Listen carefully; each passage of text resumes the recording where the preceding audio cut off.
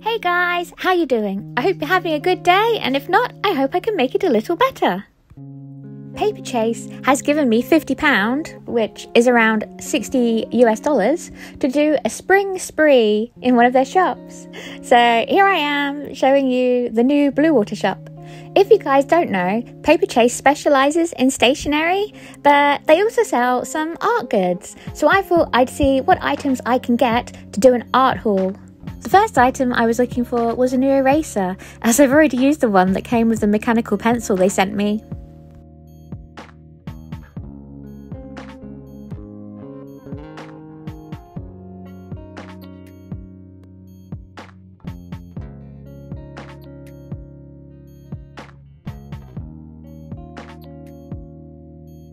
Ooh, brush pens! What an interesting choice of colours!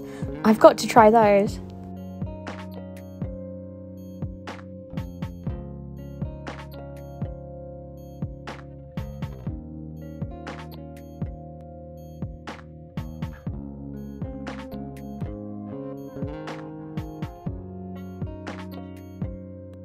These are erasers with pencil sharpeners combined. How cool!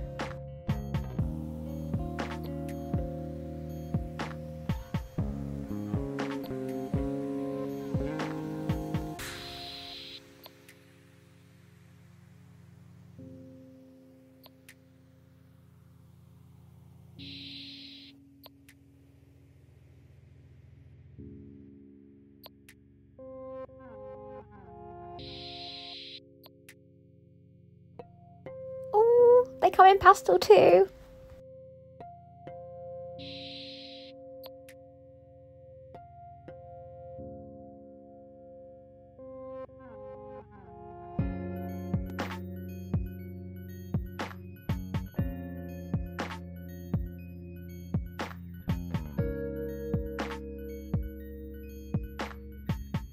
Ah, the Xuxiao section. That's their notebook range. I'm an ambassador for it.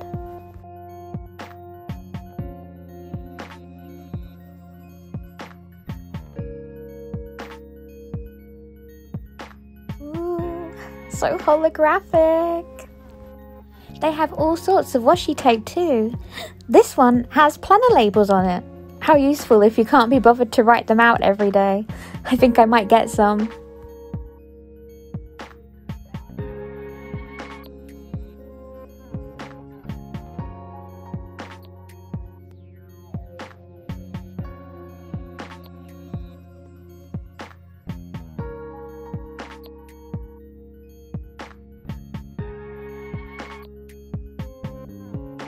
Ah, a wall of art supplies. Let's take a closer look.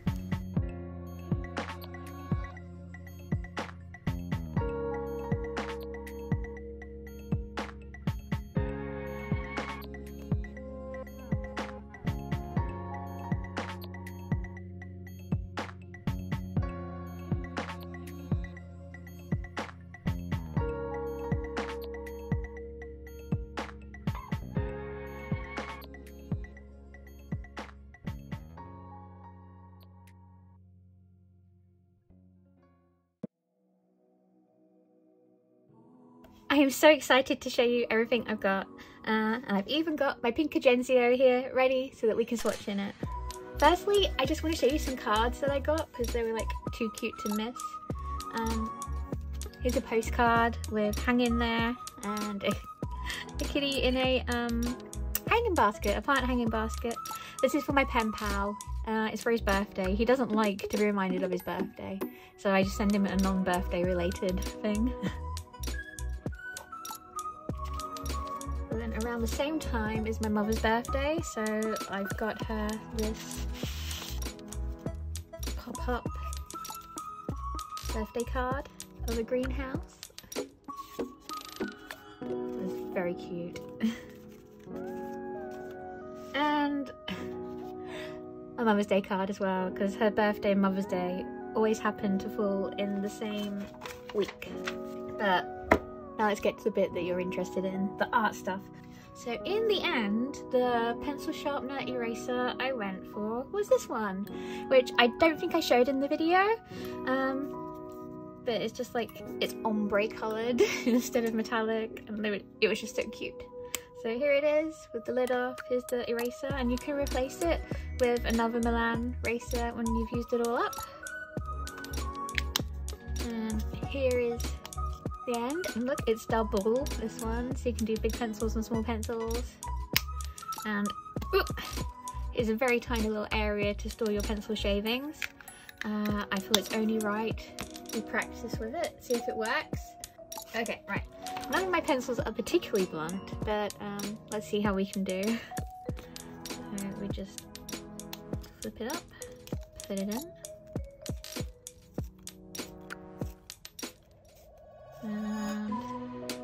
Look at that! So that's what a sharp pencil looks like. I'd forgotten. And the shavings will be in there. Nice. Ah, yes. The brush tip markers in the interesting colour palette. Not a colour palette I would have chosen. I'm not gonna lie to you, but I was really curious to see how they go on, whether they look like their lids, if they're brushy. Ah, let's find out. So I have pre-written a swatch page. I always do my swatching at the back of my book. I'm just putting a piece of scrap paper underneath my page because I don't know how many of these pens will go through into the other side of the paper, and I don't want to stain the next page. Right, let's have a look at them. So this is what one looks like. Doesn't have the colour name on it. And then here is the nib. I mean, it looks quite pointy. I think there's only one way to find out how they work. That's to do a swatchy swatch. Okay. Can I get a fine? Okay. It's quite, I mean, that's the black. I'd say it's more grey, but don't hate it. Don't hate it.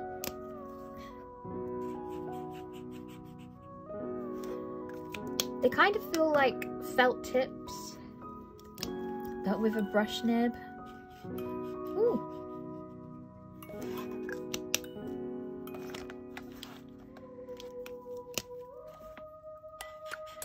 I wouldn't call it like a brushy nib. I'd say it's more just a pointy nib.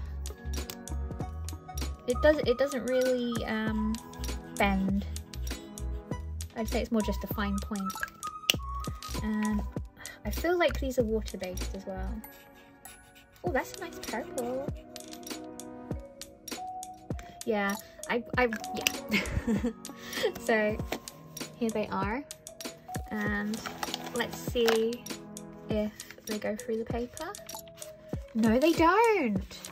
So that is a tick. You can use these in your Xuxiao. That's nice. That's good. I like that. Let's see what's next. Don't think I showed these in the video. These are called outline markers. And it's a 6-pack. It says coloured/silver inks. So maybe you know what's going to happen here. I feel like I'm going to keep it a secret. And you'll see what happens when I use them. So let's write this down. Outline marker pens. So this is how they look. Once again, they just have a coloured lid. They don't actually say what the colour is. And, oh, I think I might need to pump these. It looks like they might be paint pens. Let's have a quick look. Okay, these need pumping.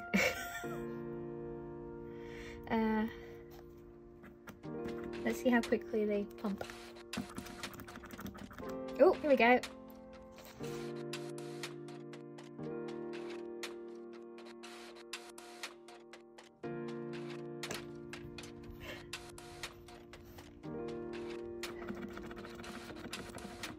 So what is supposed to happen is each marker is silver, but with a coloured outline. Oh, I just noticed there's like 2 purples. See what the difference is.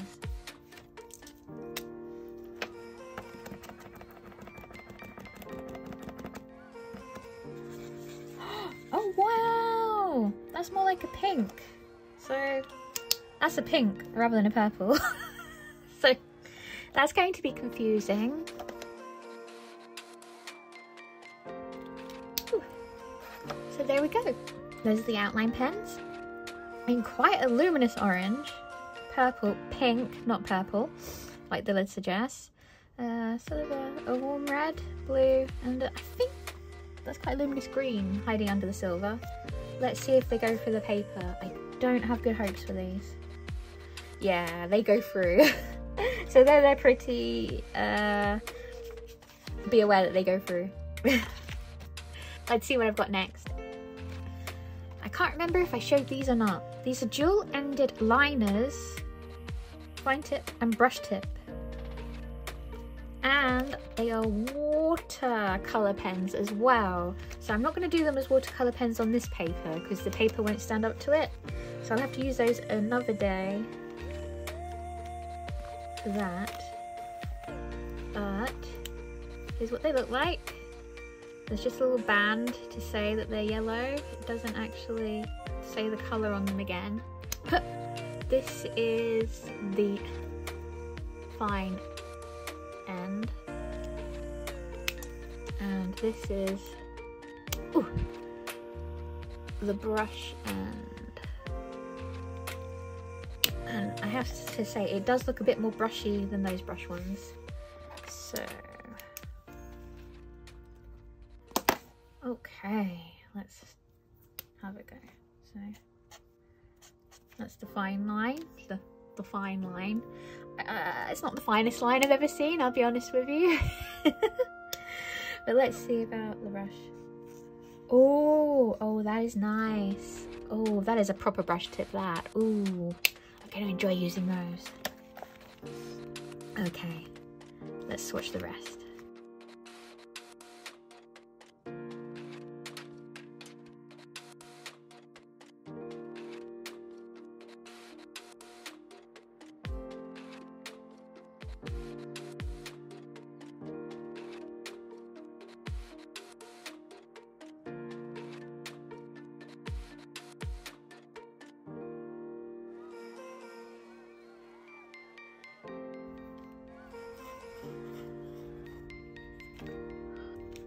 Okay, these are amazing. I absolutely love these. I recommend. I'm absolutely going to do a video with them to test how watercolory they are in another video. Please let me know if you want to see that. But I think if you like Kuretake watercolor pens, if you like the Albrecht Duo watercolor markers, but like you can't bring yourself to split with the amount of money it costs to get them, these are a good dupe so far, I would say. They're really, really nice. I cannot wait to use them. Okay, let's see what I've got next. We've got some pretend alcohol markers, which I think might actually be water-based. It's a 24 pack, dual-ended. It says coloured inks. We'll see whether they are alcohol or whether they are water-based. You get a chisel and a round tip. And this whole box was just £13. Let's see if they're any good. They come in a nice little carry case. Ugh. Oh, that's nice. Let me do that again for you.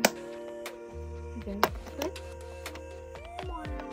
Oh, that is very nice. Oh, and already you can see that these bad boys have names and numbers. I never know what the numbers are referencing, like whether there's like a universal number guide or whether it's like Paperchase's own number guide. But let's see, we've got black, black grey, blue grey, grey, dark brown, brown, navy blue, light blue, sky blue, ultramarine. Interesting that they've called that ultramarine. I think that's quite purplish, so we'll have to see whether it's true to the colour on the plastic. Purple, magenta, dark green, dark olive, pale green, light yellow, yellow. I barely see any difference between these two, so it'll be interesting to see how these look when actually swatched. Light orange, pink, peach red, which looks pretty magenta to me, red, deep red, which is the plastic anyway, paler than red, golden, and orange, which are very similar in colour. So I do get the feeling these are not going to swatch like the plastics, so only one way to find out. Yeah, so these were just called dual-ended marker pens. Okay, so this is what one looks like. They've got a little grippy pattern on both sides of the lids. They're triangular. It says which one's fine and which one's broad. That's always nice. That's the fine point. Oh my goodness. Oh my goodness. Gee whiz, I can't get it back on. Wow. And that's the broad or the chisel nib. Oh my goodness, that is tight. These.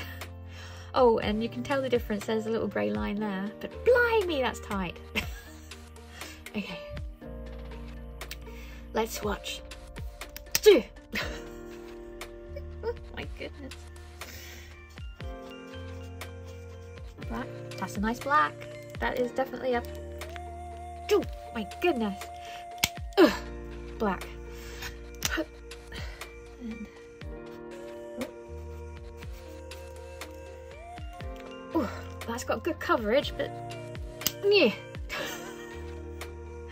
Let's. Wow, these are a workout.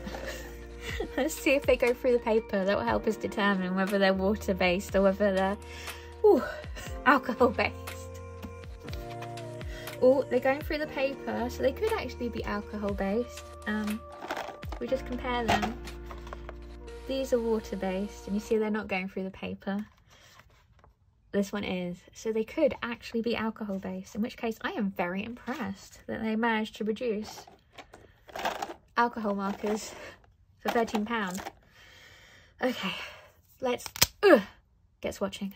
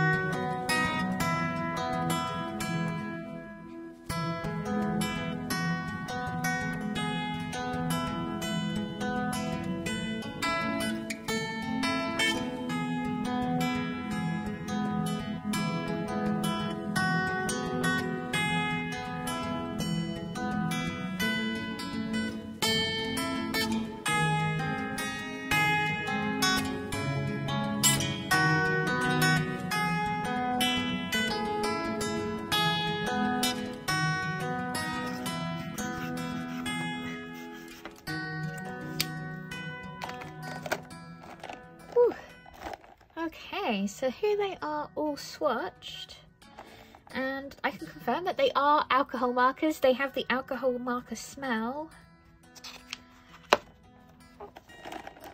They go through the paper, which is definitely a sign of alcohol markers, so I wouldn't recommend using them in Urgenzio unless you're happy to have blank pages.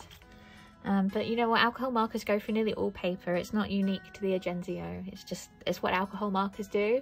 They are actually quite accurate to their lids. So like, red is somehow darker than deep red. I was surprised at. I really did think it would be the other way around. And if you can see the difference between light yellow and yellow, well done you. That is impressive. I would say light yellow is maybe like the shade lighter, like 1% lighter. I guess they had to fill the pack. They didn't decide to use a colourless blender or something. I'd say my favourite colour is actually peach red. I like that. But they are alcohol markers, so shall we have a go at seeing if they layer and blend very quickly just in this little patch here? So let's, I'm gonna use peach red, my favourite. Let's just see, will they layer?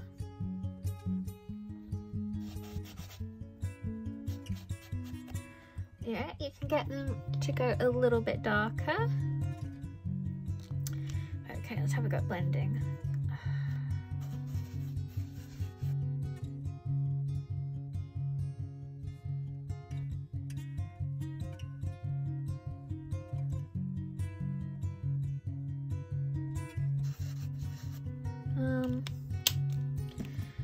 Could try blending some colours that shouldn't really go together. That's always a fun test. Let's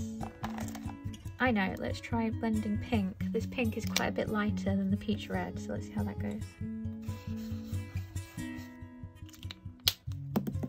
I think we know how it's going to go.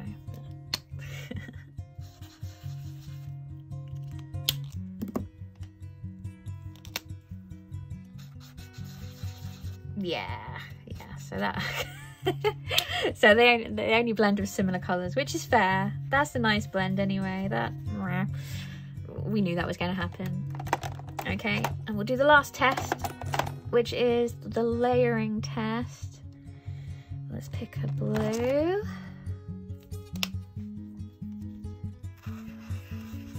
One thing I will say is they come out really intense. So the only real pastel colours is like the light orange and the pink. I like the two pastel colours, so if you're looking for like light colours, you're not going to get it out of these. Yeah, let's do this. This is light yellow. Oh, look at that. Oh, that's a nice green. Okay, and we'll go with red. That is unexpected and I like it. Okay, we have to do another video of these, I think, just using these guys. Please let me know if you'd like to see that. I'm quite excited to see what they can do. Next, I don't think I featured these in the video. I think I saw them after I finished recording. These are mixed shape labels, circle and star shape. And if I can get them out, basically, they're pastel. There we go. I've got one more item. Can you remember what it was? These I'm very excited about, on the basis that they could be revolutionary in my attempts at doing journaling. Let's get them open. They're washi tape. You get 8 of them. And they've got different journaling. Oh, excuse me. They've got different journaling thingies on them. Oh gosh, I don't even know what they're called. I think these are month ones. I think. We'll swatch them in a minute. These are days. This is time. What else have we got? Clap. Done. Woo. Tick. Yay. Oh, nice. These are just pretty patterns, so they'd make great dividers. Memo, note, plan, idea, I think that says. We've got another divider, adorable. And these are the days, it looks like. Okay, I've never swatched washi tape before.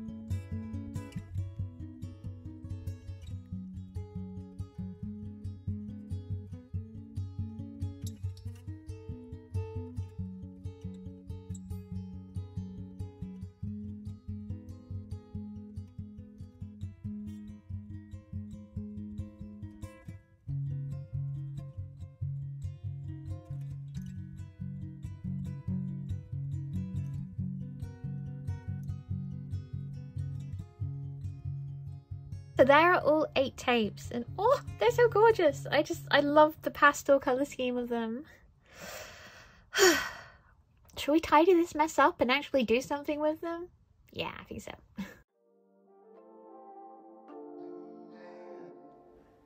What's this? I hear you cry? But Rachel, you already did your goals in the last video. They were art goals. These are my general life goals. But don't worry, once again, they're just small, easy to reach goals, rather than something large and impossible for me to do right now.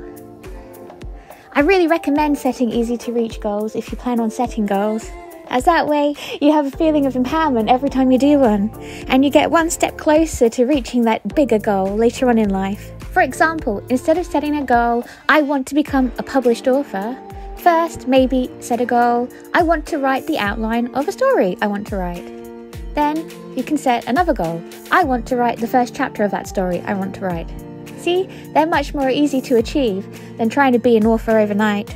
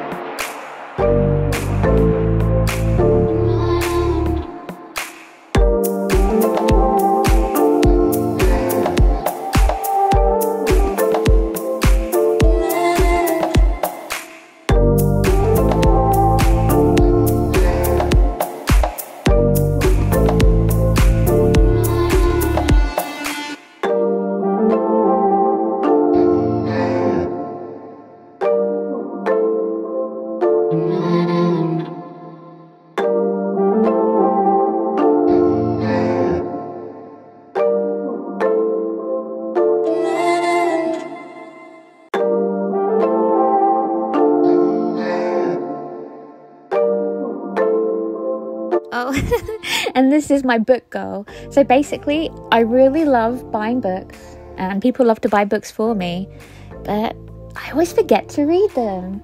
So I've set myself the goal of reading a book a month, because I don't even have to buy any this year to complete that goal. I just need to read the books I already have.